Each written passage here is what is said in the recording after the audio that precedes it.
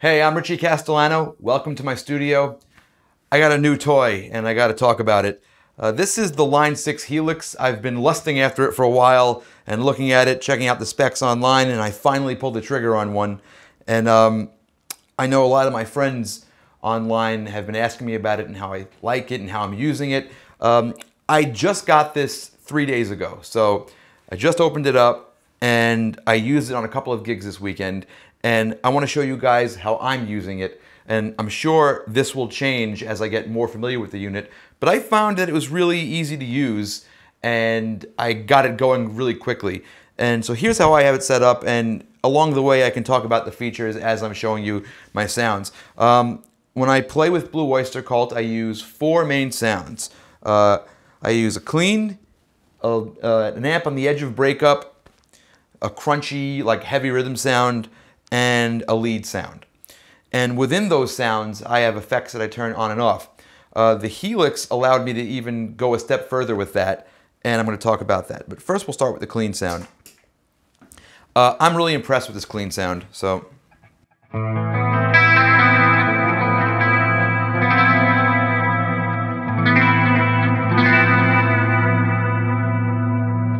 now I call this Axis Clean because I made all these sounds for the Axis. The Axis is the green guitar that I play live. This is a 1996 Van Halen Music Man, which is roughly the same guitar.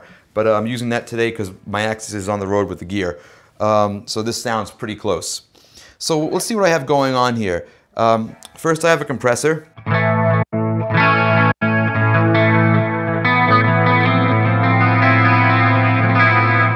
I have the chorus. This is without the chorus.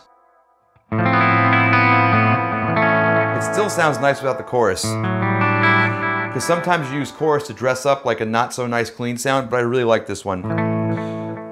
That delay you're hearing is the transistor tape model. I never really used those kinds of, really affected, dirty sounding delays, but on this I really like it and I'm getting used to it. Especially this one, the transistor tape is just beautiful.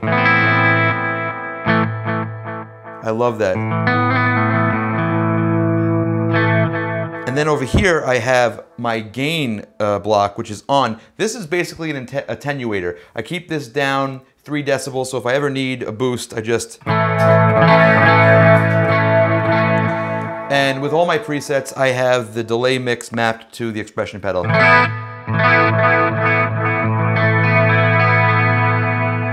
This also has a wah, when you press down.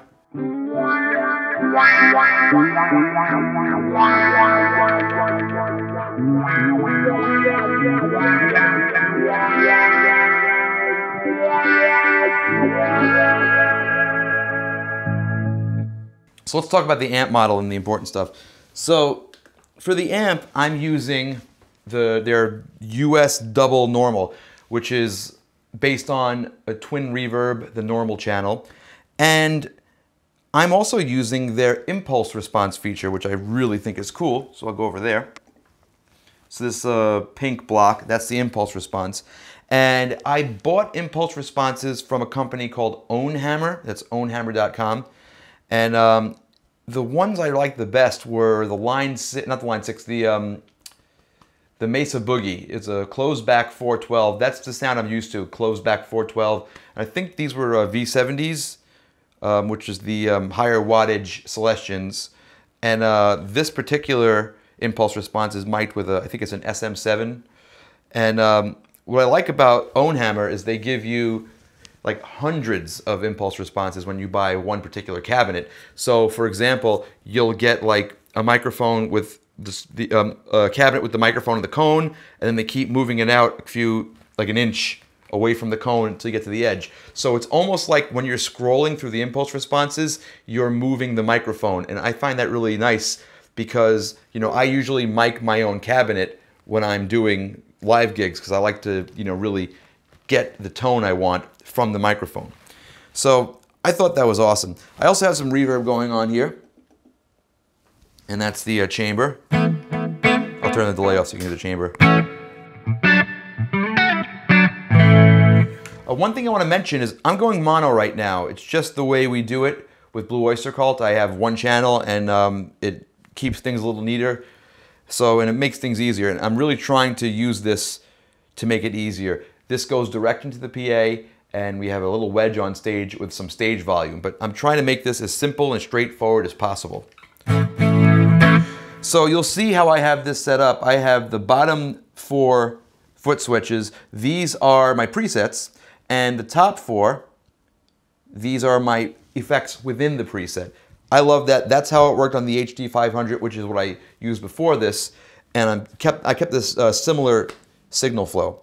Now, something I really love about this that I discovered the night while I was playing, if you want to change something, like say for example on my delay, I want, let's say, less feedback. Let's say that's too many taps. If I hold down mode,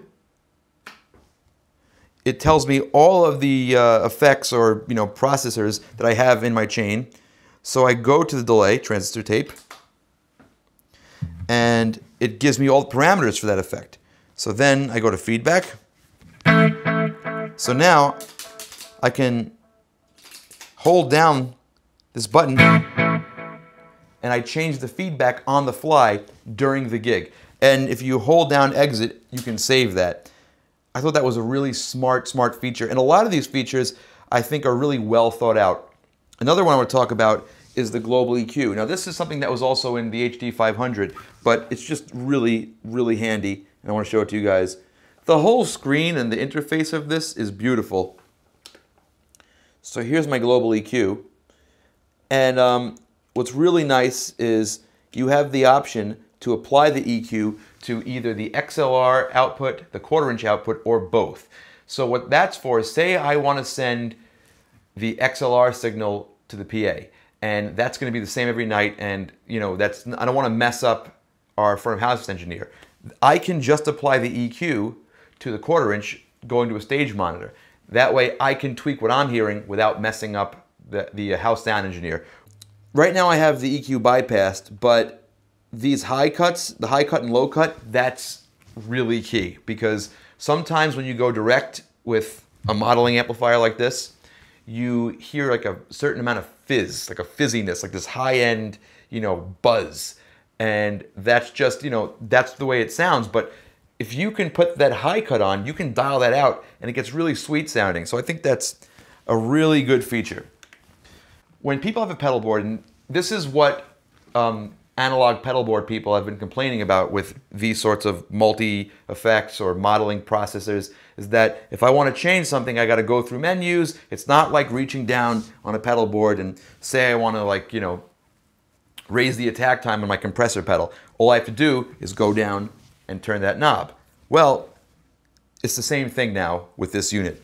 All I have to do is touch the pedal that I used to bypass the compressor, this one, and everything's color-coded and labeled with the scribble strips, which is awesome. And boom, there's all of the key parameters for the compressor. So it's pretty much the same as using a pedal board, where you just reach down, you go to the pedal you want to change, and there's all the knobs. And you can just change them, on the fly. It's really cool.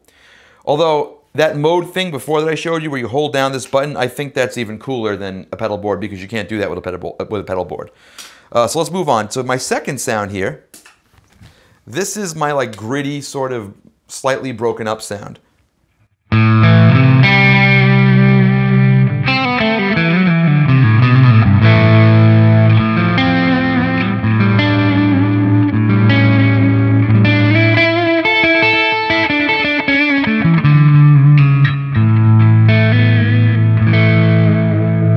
Sound I use a lot. This is like a rhythm sound, a lead sound. This is like that in-between really nice sound.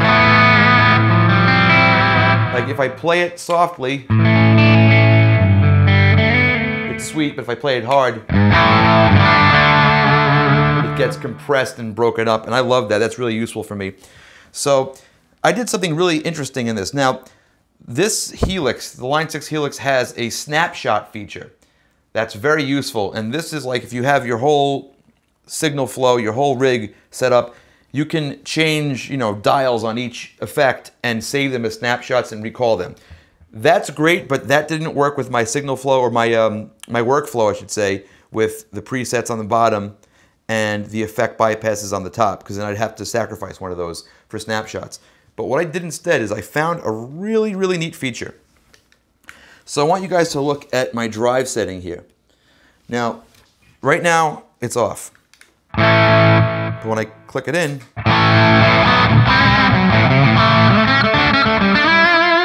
I get more drive. And I get less high end, less tone. So here's how I did that. I'm not actually adding a distortion pedal. I have one distortion pedal on in this chain. Here's what's going on here. I have the Centaur distortion, sorry, the Minotaur distortion, which is based on the Klon, and that's going into the twin reverb again with the same own hammer impulse response. Now that's on all the time. That's on right now. When I click on this, I'm actually raising the level of the gain and lowering the tone on that pedal. And here's how you do that. I thought this was really interesting. What you do is you go to controller assign, you go to whatever effect you want to do that with, and you have all these parameters. So what I did is I went to the gain, and the gain, when this is off, the gain is at 4, and when this is on, the gain is at 8. And I assigned it to foot switch 2, which is this.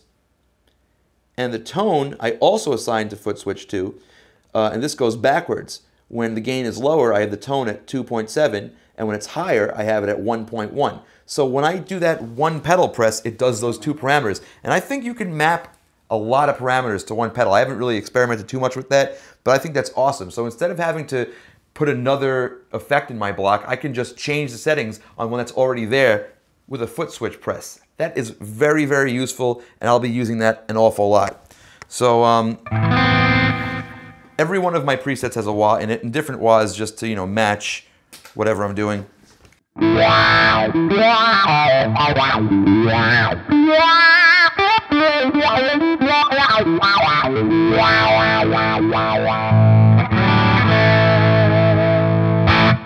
have a trem in here.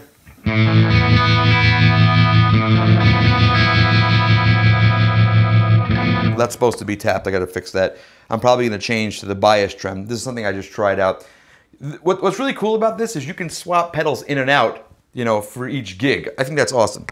The delay on this is an emulation I really like. This is vintage digital, and I don't know what this is supposed to be copying, but this gives you like sort of like a 90s rack effect to my ears, where you can change the bit rate and the sample rate. So.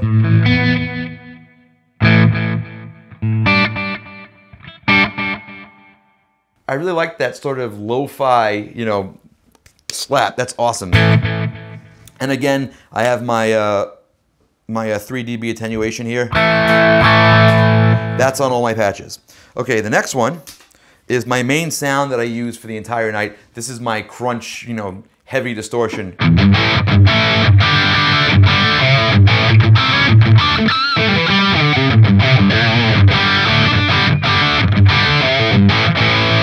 My meat and potatoes, you know, rock sound. This is the angle model. Let me go over to that. Going through the own hammer boogie cabinet. So I'm using impulse responses for everything. Another processor I use on here a lot is this 5-band EQ, the Cali EQ EQ. This is like the graphic EQ on a Mesa Boogie amp, and I really like these 5 frequencies they selected. They're very useful for guitar. You know, and you can really sculpt your sound. So between this and another great feature is on the impulse response, you have the high cut and the low cut. And I really use these to get the sounds right. I mean, the sounds, they sound good to begin with, but this really helps you sculpt them, especially the high cut. I mean, look how low I have it over here. I have it at 4.2. So that's very useful for me in terms of getting the right response that I want from my presets. But anyway, this is the Angle Meteor, and I have the drive really low here because I really like the tone of that amp, but I didn't want all the, you know, crazy metal distortion. Like here with this, I can still play chords with this without it getting too like, you know? Now on this particular preset, instead of doing the gain trick that I did with the last one, I opted to do a tube screamer in front of it, because that's like a common sort of, you know, metal trick just to get the amp to get even more saturated. And this is when I have to take this sound and get really like chuggy, or, you know, like...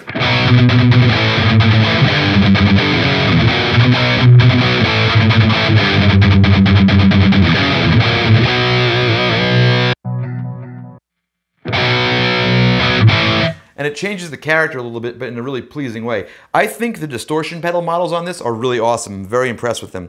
I also have the Trinity chorus again on this.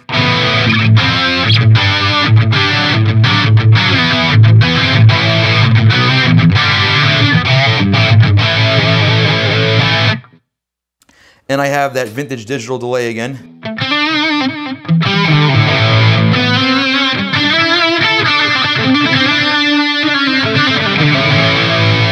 Always tied to this expression pedal and the wah. Let's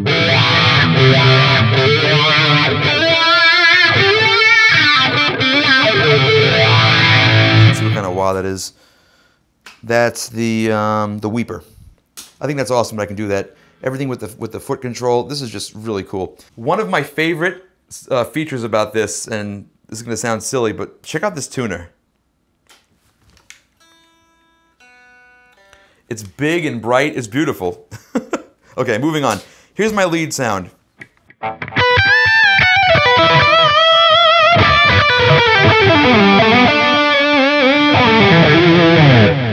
So, I have a similar thing happening with this to my other preset before. This is just a drive boost. This basically just turns the drive up on the amp. So...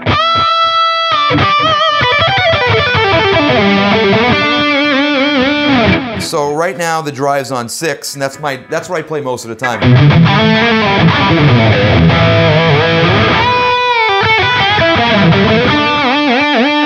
But if I want even more, I just hit that, and it doesn't like add anything to the signal path. It just turns the drive up on the amp, and you can do that from your feet, and that's amazing to me.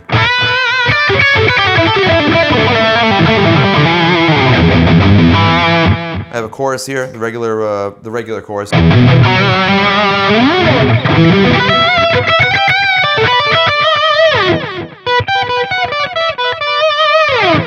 Now here's something interesting that I do on this preset.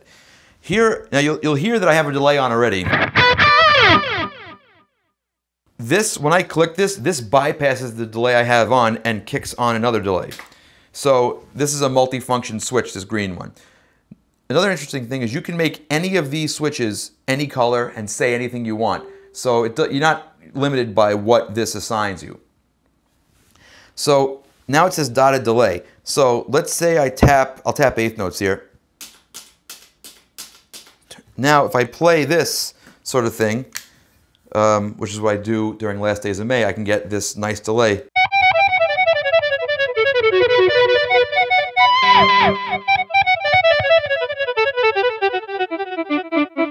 And that's dependent on my tap tempo.